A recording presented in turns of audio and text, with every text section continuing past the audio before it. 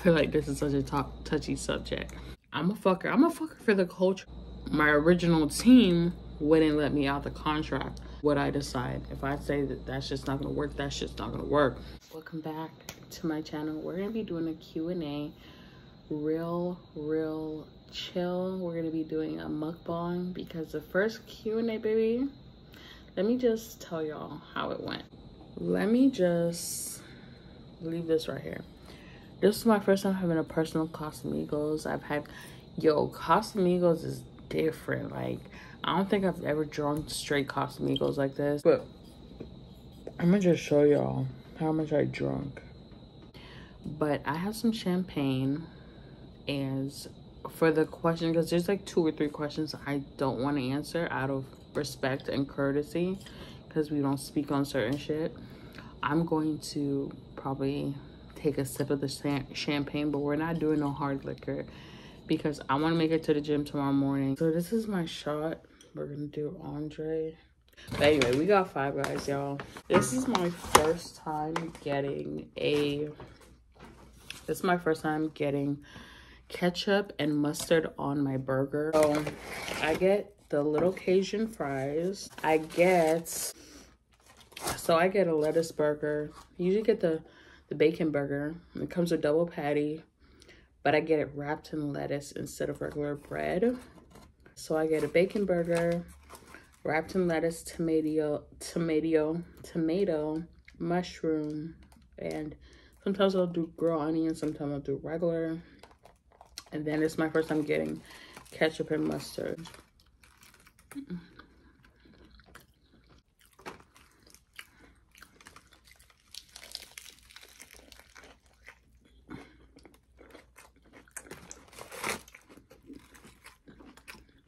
How am I mentally?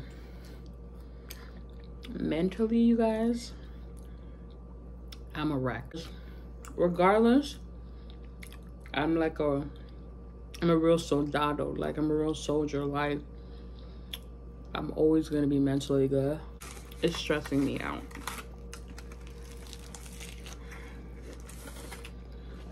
People fail to realize I'm not just I'm a maid of honor, but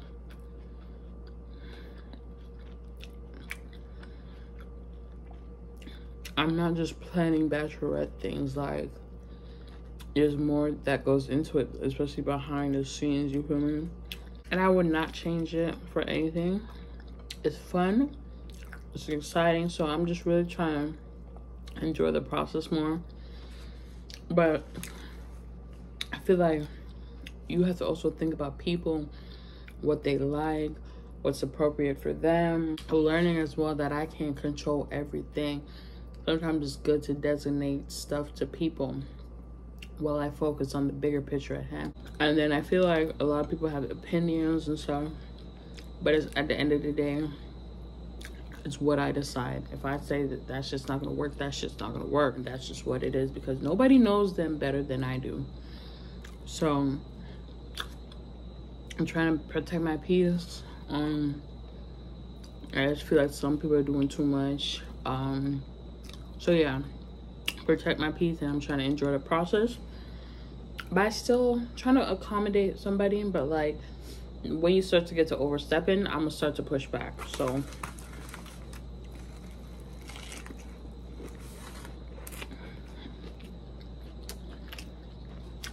that's where I'm at right now. I'm starting to fall back. So because people are doing too much.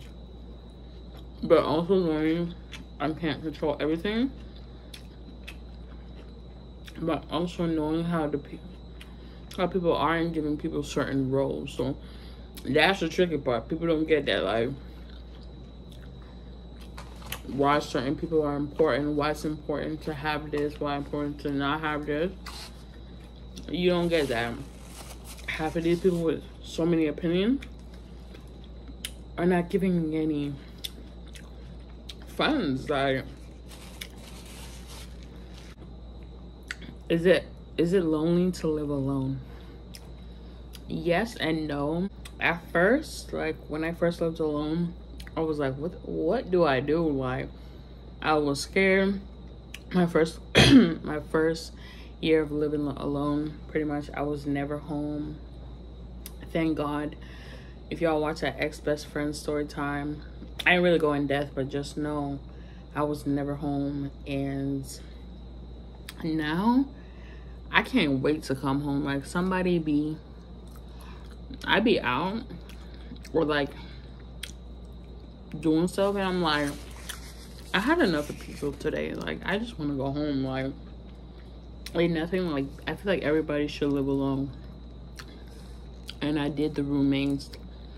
I did living with a whole guy in a house with a dog. Like, I did it all. Like, I feel like having that experience, whether you have the dog, the living with somebody first, or on your own, you need that living alone part. So I rather pay that extra to live by myself. But yeah, living alone is cool. Am I still on a fitness journey? I slacked off a bit during the holidays, but now we're back up on it. I went to the gym yesterday, excuse me. I didn't go today, but we're going tomorrow at 5 a.m. Do I still sell hair? No, I don't sell hair anymore. I still have hair, but before I left Tampa, I sold off my hair. And I have a few more other things before I want to get back into selling hair, but no, I don't.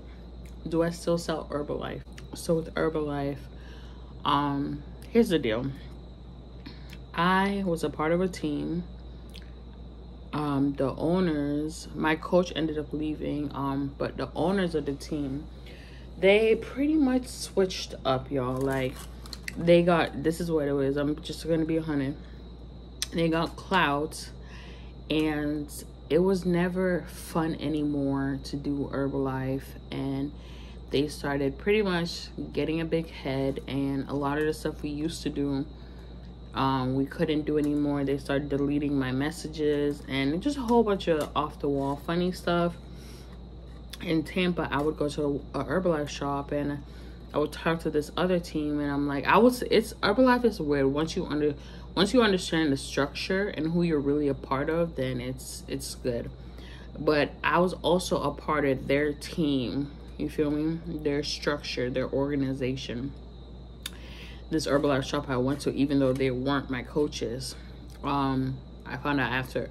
So I was like, I used to go there time to time, and I used to tell the guy, like, yo, am I tripping? And he was like, no. To tell you the truth, they have no personality. They're all about money, da-da-da. You could tell. So I was like, okay. So instead of wallowing in self-pity after they blocked me and kicked me out, they were scared to speak up, and I'm like, I'll be the voice for those who can't have it. Y'all are dead wrong. So after that whole situation, I tried to move to my friend's team. Now, her team, how it was set up, she had no direct leadership, which I hated. I hated this because I also met her through another Herbalife shop. Real cool. Mother, if you're watching this, solid.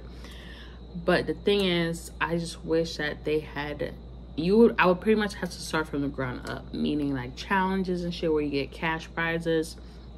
I would have to put in money. Versus the coaches at a big level, they're putting up the money, you feel me?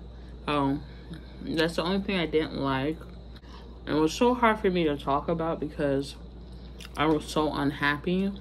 And I wanted to join another team, but I couldn't because they wouldn't sign the papers. And I'm like, and Herbalife is like, and then Herbalife removes me from my friend's team. It was like, you can't do that. And I explained the situation, and they're like, the only way they're gonna let you out is either you wait out the year and don't purchase anything,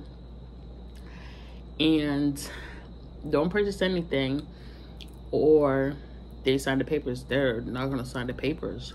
So I was almost close to a year, but then my ex co-worker from work purchased something, and then I was like, I didn't want to tell her she really needed something, and then I had to wait a whole nother year. So I'm out of my contract, but I haven't joined the team. And And I feel like picking a team is so important because you want someone that is consistent. You feel me? So if I ever do decide to go back to Herbalife, it's going to be with somebody that's consistent and have a good leadership, because I feel like that's so important. Oh. And I already have my eye on who I would join. I don't want somebody that fell off their journey and is trying to get back on it again. Last text message. Who was it from? My last text message sent. I'm not gonna say who, so I feel like I have to take kind of like a baby shot of champagne, but it said please. It was a part of a message, but it said please. And then the last text message I sent was to my mom about a desk that I need, that she was supposed to buy me for my birthday, y'all. But I finally sent it, so let me take out the shot. I don't want waterfall on it, but yeah, this is how much Andre champagne is in there. So even if I do drink that whole thing, y'all, I'm not gonna get fucked up. Last awkward moment. My birthday, she said, I hope you, at the end of my massage, because I had gone to massage, she was like, I hope you, let's talk about that birthday. I want a massage with the happy ending. I'm gonna just be real. I was low-key sitting there like, damn, I wish I had a happy ending.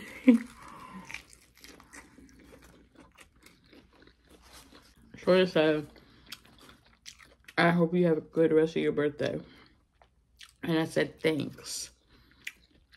Thanks, I hope you do too.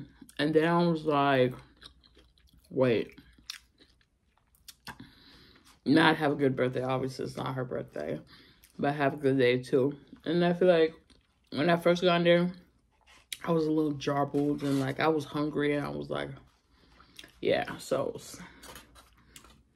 my last happy moment would have to be my dinner, my birthday dinner with my family and a coworker from work and my grandma.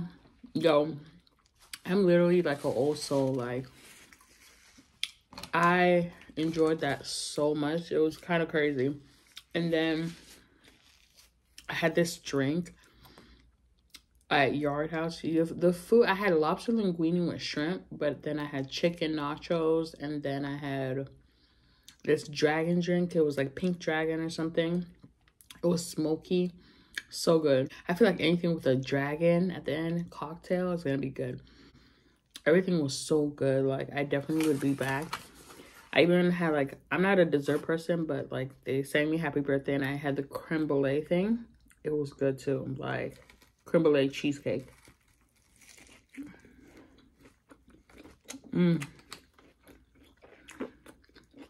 Also good with the ketchup and the mustard. Did I smash Marla?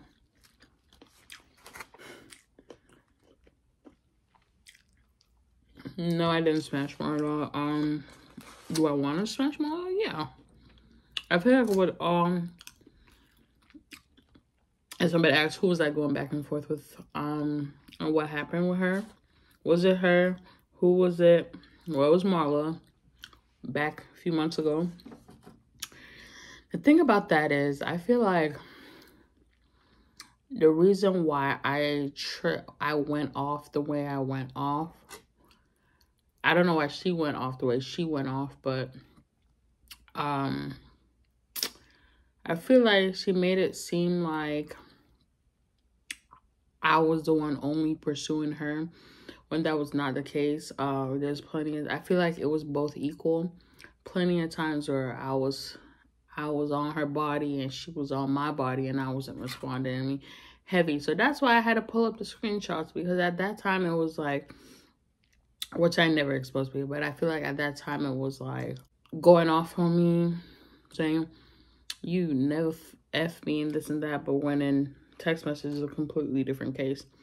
But since then, y'all, we squashed that. Since the whole Instagram thing, we were still talking for a minute, but recently I ended it, removed the locations, because I feel like at this point it was like, it's either you with it or not. I'll fuck her because I feel like I have to for the culture, because after all that. But yeah, I blocked her, removed the location. Still have her on Instagram because she sent me something the other day. But other than that, yeah. What happened to Providence Girl? You can watch that story time, but pretty much I feel like at our age, I feel like at a certain point you can't say certain things. You feel me? Even when you're mad, it's like, okay, well, damn, do you really feel that way?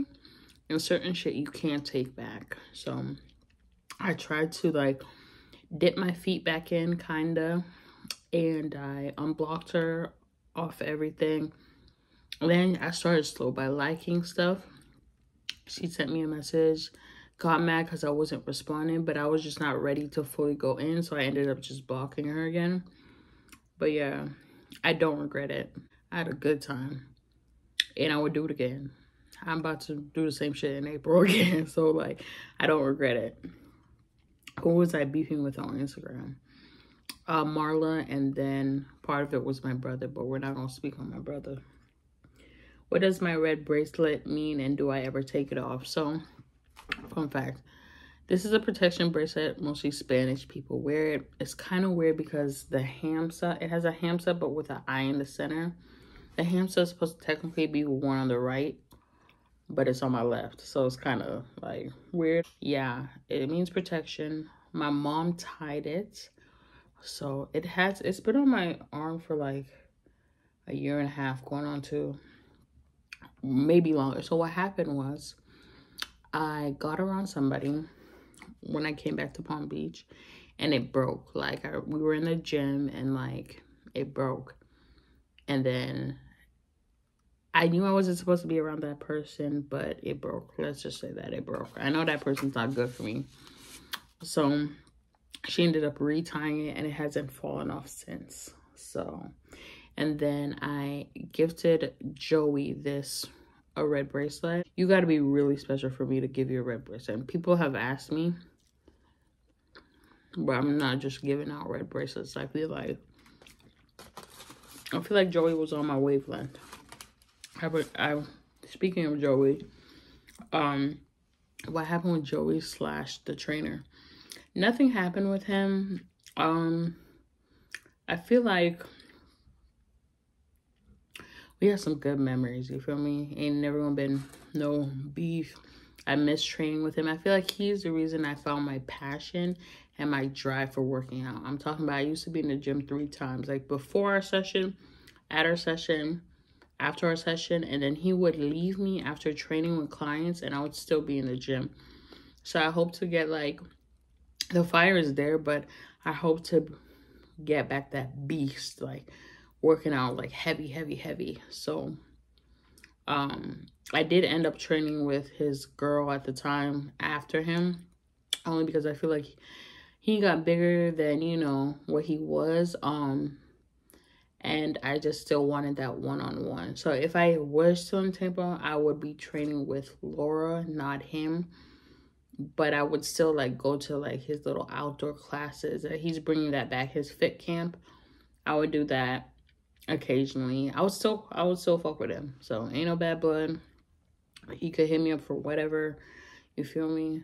That's my dog, and I feel like I miss that. The whole conversation, the whole relationship, friendship. That was dope. Like, I could rock with him.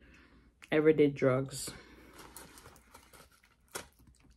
Define drugs.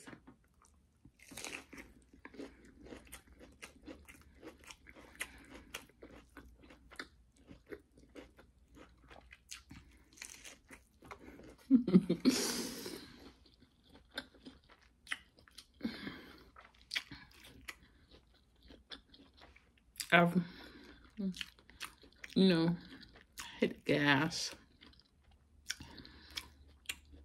trees, but other than that, nah. Do I prefer females or guys? Wow. Do I prefer females or guys? Here's the thing. At a stage I'm in my life right now, I would like to have both on my roster. I prefer to have both on my roster. So, I do have a dream of marrying a guy. You know, I want to get married to a guy. But, you know, if we have a little fun one night and in a club, you know, and we bring a girl home, that's fine with me too. But as say for dating wise, I'll date both. So I don't really have a preference. For right now, I would like to have both on my roster. So dating wise. So you young, I hope y'all are dating around. You feel me? Ever had any STDs? No. Thank you, God. My last check was in November. After my last sexual partner.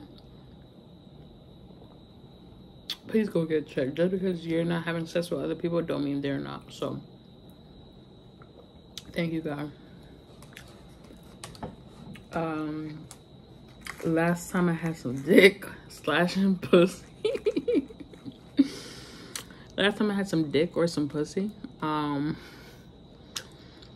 Pussy, it's been a minute. I say a year and a half maybe. Dick, it's been since early November. Next question. Last time I kissed a girl, probably like a week and a half ago, if we're being honest.